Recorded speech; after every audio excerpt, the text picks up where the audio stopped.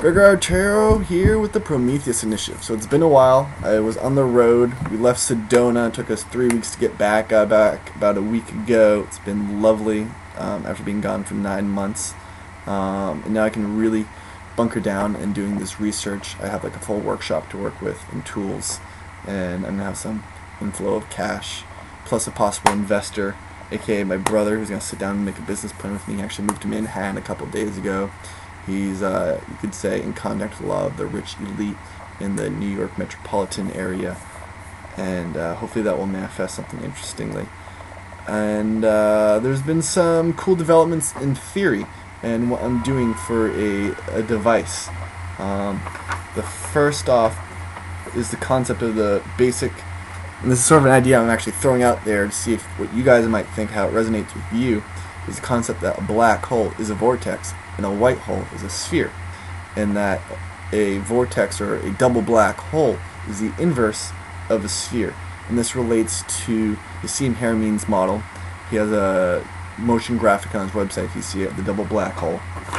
And here's a basic drawing of this. And this represents the proton of a atom, and a proton's made of 3 quarks, and so you have a negatively charged, I think, down quark, which is negative 1/3, and 2 positive charged quarks, up quarks, which are positive 2/3, which comes up to 1 positive charge hole.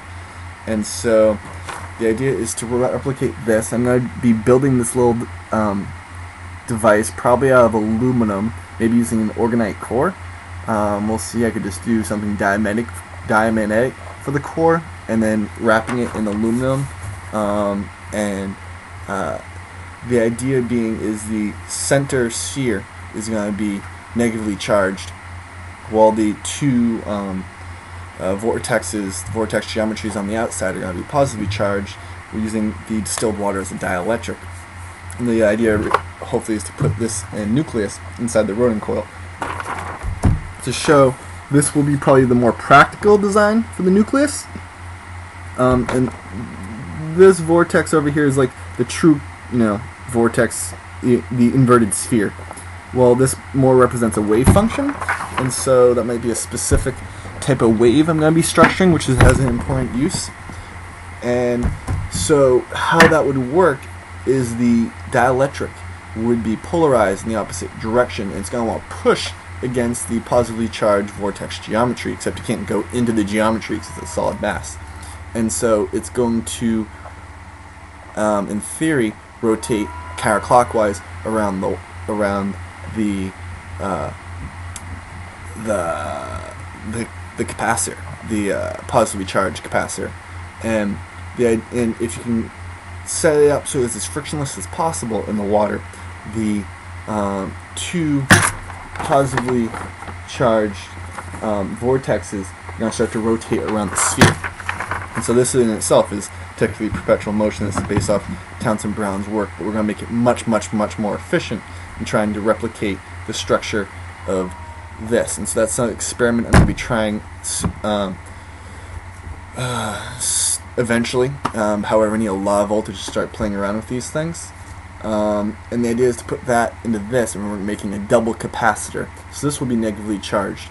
And what will happen is when that starts to rotate around the inside in this, the electrons are going to want to stay on the inner core of this coil. However, because when it starts rotating, the electrons are going to have to jump to the next ring.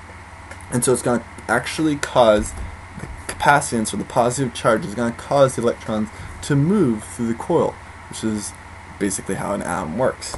And so there's that concept. The other concept is how this being a black hole generator, and this is something Jamie Berthoff discovered, in that running current through it, it has only a north pole and no south pole. However, I think when he was doing that in that YouTube video with Mark Rowan and Nassim Haramein, really cool vid, the 3 collaborating, he was running current one direction.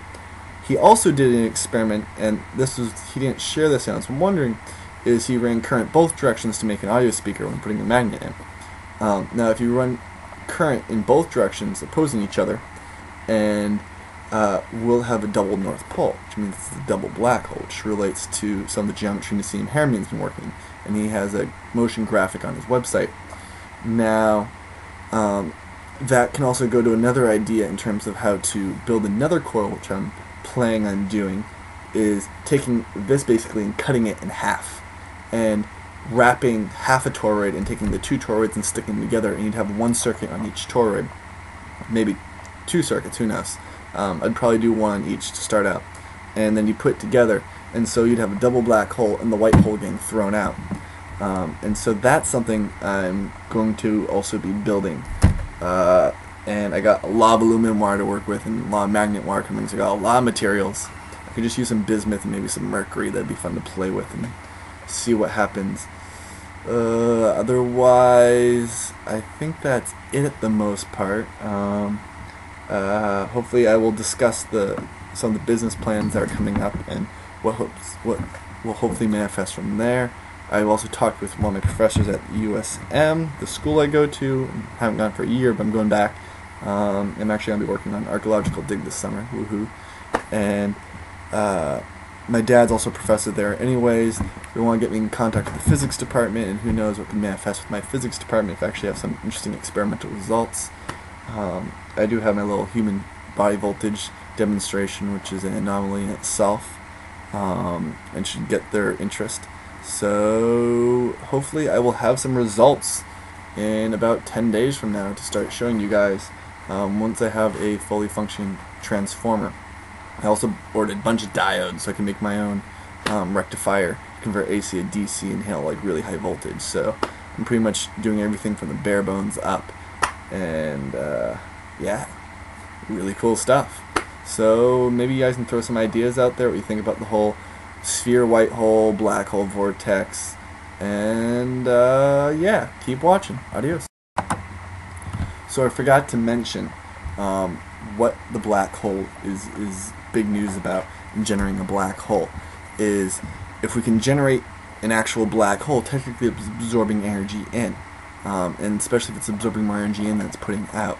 And this has been shown with free energy devices, such as with John Searle. It gets ice cold when it's actually working, which means absorbing the radiant energy around, which means a really efficient way to cool, versus the common usage of evaporative cooling, which they use to for air conditioning and also for getting things to superconduct. And that's our true goal, is to get this to superconduct. So this is aluminum wire, and aluminum is the most conductive material at room temperature that superconducts. Copper, gold, and silver do not superconduct. Otherwise, those are the three most conductive materials at room temperature.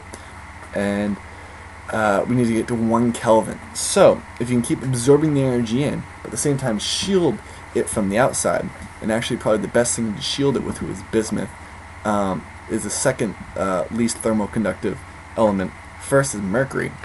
So I mentioned I also want to get my hands on that. So you can actually shield this thing in bismuth, and instead of using distilled water, you could use mercury, or using water and mercury in a double layer system, and it sort of makes it will absorb all the energy out because it's so little thermal conductive. It sort of creates a insulating wall thermally and allows the coil itself in the center to keep cooling down. If you get to 1 Kelvin, this guy superconducts, and then we are in business. So yeah, there's an idea.